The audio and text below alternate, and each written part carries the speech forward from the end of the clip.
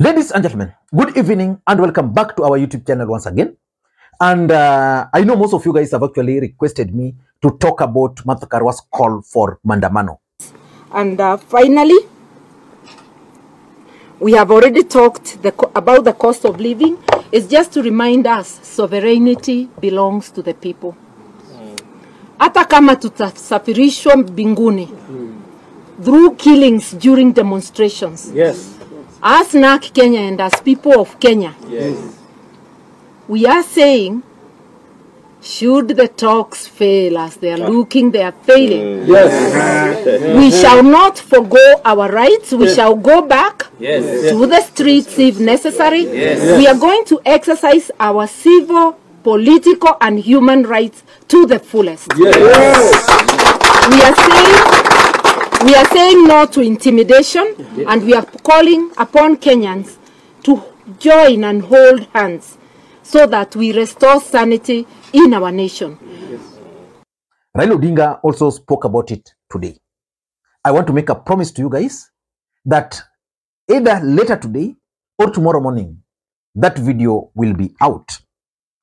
And today I also saw Raila Odinga convening ODM parliamentary group meeting. Yesterday, I saw Martha Karwa with NAK Kenya members after their meeting. The other day, I saw Kalonzo Musyoka meeting with Wiper leaders. I can conclude that Azimio are finally listening to whatever we are trying to say here. Because for those who've been listening to us, some 2 months ago, I offered my unsolicited advice to Azimio Umoja One Kenya Alliance on a few things they needed to do if they were keen on winning the presidency in 2027.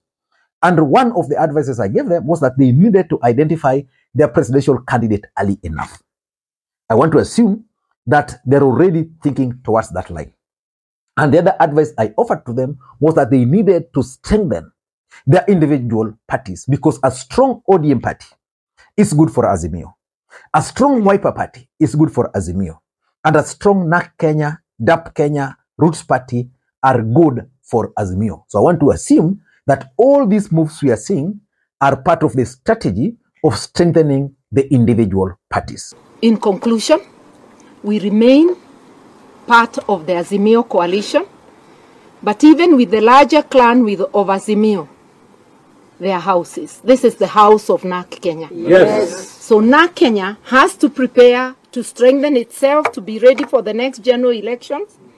Let there be as many candidates within Azimio. But I don't want to talk about that in this video. But in this video, I want to talk about Kimani Ichung'wah's response to Raila Odinga's dossier on oil, which Raila Odinga released yesterday.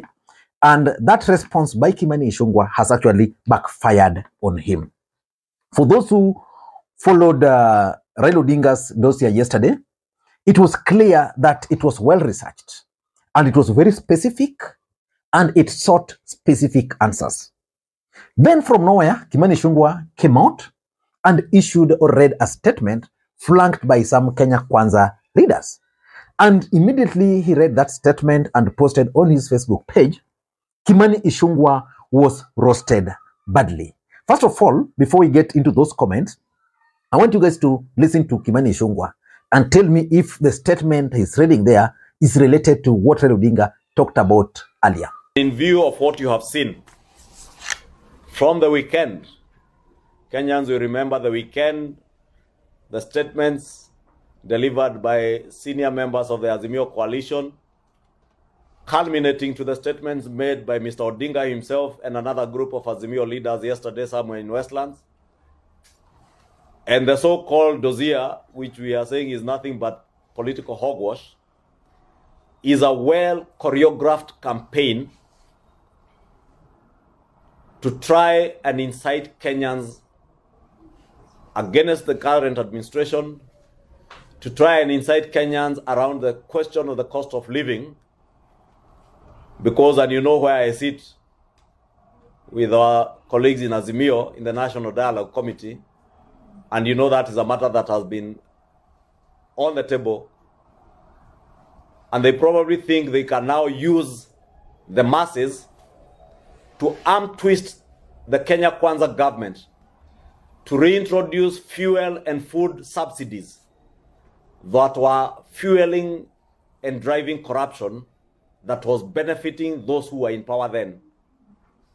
And because some of them had planned and knew the plans they had to perpetuate that culture of subsidies, especially around fuel, they imagined that they can use either the dialogue process or the hogwash that we have seen being billed as dossiers to blackmail government to institute or to carry on with the state capture charade of subsidizing fuel. Kenyans were said to have gone to the streets, as they have always said, on the basis of the cost of living. But we also know it's not true. They mobilized their supporters to go to the streets on account of what they billed was a stolen election. When that did not sell, they billed it as a fight for the cost of living, and you remember what they called the sufuria movement, putting sufurias on their heads, apparently because of funga prices.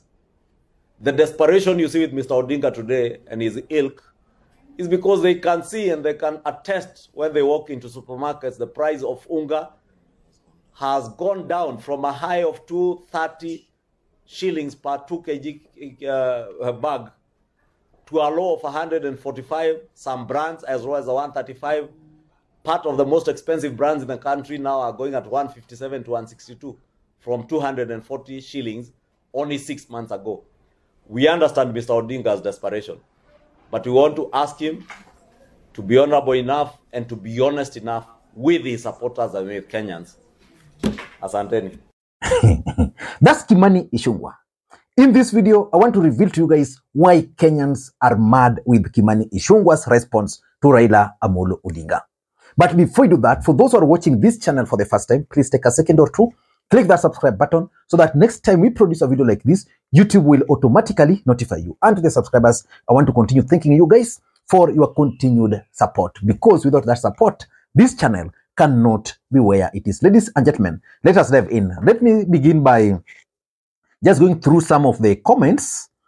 Let's begin by going through some of the comments on Kimani Ichung'wah's Facebook page. Let me just go to Kimani Ichung'wah's Facebook page.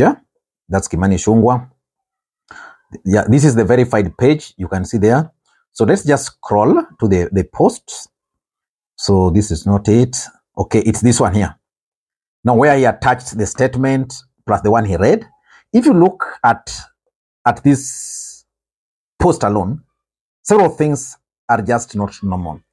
There is no way Kimani Ichung'wah, the majority leader in the National Assembly, can make a post like this, but only attract 57 likes on it, can only attract 22 shares, which means some of his people, and only 71 comments. It means Kenyans really don't give a hoot about Kimani Ichung'wah. And if I were Kimani Ichung'wah, that's the first thing that should worry me. Now, let me open the comments. Now, if you open the comments, the first comment which is coming to me there is by Philemon Kiprop. Philemon Kiprop is telling Kimani Ichung'wah, revolution is coming for this illegitimate government. Then there is someone called Sami Githoba. Sami Githoba is telling Kimani Ichung'wah that I voted this government, but trust me, if Raila calls for mandamano today, we are calling this government to shame. Then someone called Victor Oscar Makokelo counter Raila's allegation with evidence, not PR gimmicks and empty talks. Someone Pius is saying, so in G2G deal, that is supposed to be a win-win situation. Our good government had no say on which local farm could be used. So basically it means most Kenyans believe that Raila Odinga's statement just deserved a well-researched or a well-convincing response from Kenya Kwanza government. Someone says, suspects are shouting at the top of their voices. Accept that you have failed as a government. That is Kiprop Arab Cherumo. So if you look at these comments, almost 99% of them are like attacking Kimani Ichung'wah. Like, I like the way you people face camera, knowing very well that you are lying. So it means from here alone, if you continue reading this, you can defend anything here, boss. Thieves have been cornered. What is this government doing to confirm, JSS teachers? Odinga is a truthful man. You can't defend lies. Raila is right on this. So which means generally, Kenyans were attacking Kimani Ichung'wah and Kenya Kwanza government over their response. And of course, even if you went to Dennis Itumbi's post, the response was also just the same. Itumbi was also being roasted because, Raila Odinga issued a statement. Then Dennis Itumbi goes ahead and is pulling some company details of Raila Odinga. Who doesn't know that Raila Odinga deals in oil business? Which means when it comes to oil, then Kenyans should be able to listen to Raila Odinga because he's a player there. And whatever he's telling them could be true. But why do you think Kenyans were roasting Kimani Ichung'wah the way they did? Number one, in my view, I'm 100% convinced that Kenyans were mad with Kimani Ichung'wah because his statement did not really address the real issues which were raised by Raila Odinga. Raila Odinga raised several issues. For example, he talked of 4 cartels. The men and women who came up with this self-serving deal must be surcharged and sacked. So Kimani Ichung'wah's statement would have told the Kenyans that, okay, Raila Odinga spoke of 4 cartels. Now, these are those 4 cartels Raila Odinga is talking about. Are they cartels or these are just honest businessmen? Raila Odinga talked about Uganda now shifting their base from Kenya to other neighboring countries. He ought to have addressed those specific issues Raila Odinga raised. So that's why Kenyans are actually mad with them. Number 2, if you read those statements, it means Kenyans were also mad with Kimani Ichung'wah because Raila Odinga's statement was more professional in a way, and therefore Kenyans believed that it deserved a proper response, not excuses which Kimani Ichung'wah was subjecting Kenyans to. For example, if Raila Odinga talked of G2G, and he claimed that no agreement was entered into. And that's why, personally, I think the statement which I've read part of it by the CS, Davis Chirchir, is a bit well thought out. And that's what Kenyans expected of someone like Kimani Ichung'wah. Just respond to Raila Odinga in a professional way. He made a statement professionally, raised the issues, just respond to those issues one by one. Number 3, why Kenyans were mad with Kimani Ichung'wah is because Kimani Ichung'wah is the majority leader in the National Assembly. It's not part of the executive. So why would Kimani Ichung'wah become the first person to respond on a matter that deserves a response, not even from the executive, but from specific line ministry, which is the Ministry of Energy? Today again, I heard Raila Odinga talk about the EPRA CEO, why he was also part of the team that was negotiating. And whatever Raila Odinga is trying to say makes sense. Because if you are the one who is going to set the prices, then why do you go and be part of the negotiations? Let the oil companies deal there. When they come, it's for you, you'll just discuss, or you'll just come up with the methods of arriving at the right price. And Raila Odinga is raising some of these issues, which are very key.